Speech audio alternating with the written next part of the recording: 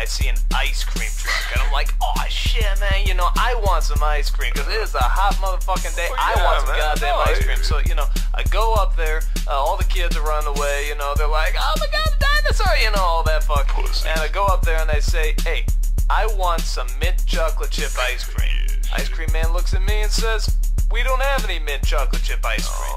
And I told him, I said, dude, I really want some mint chocolate chip ice cream. He says, I'm sorry, we don't have any mint chocolate chip ice cream. So I ate that bitch! I'm a motherfucking T-Rex! I'm a motherfucking T-Rex!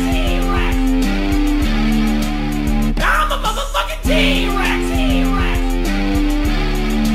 So I'm waiting in line at the DMV, you know, because I moved recently, and the address on my insurance doesn't match the address on my license, so, you know, I gotta go in, I gotta get that changed.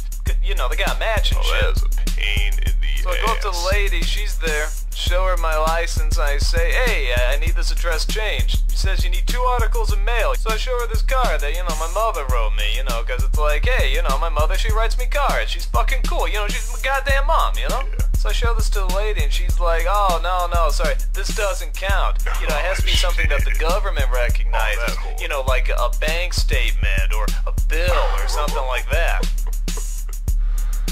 So I ate that bitch!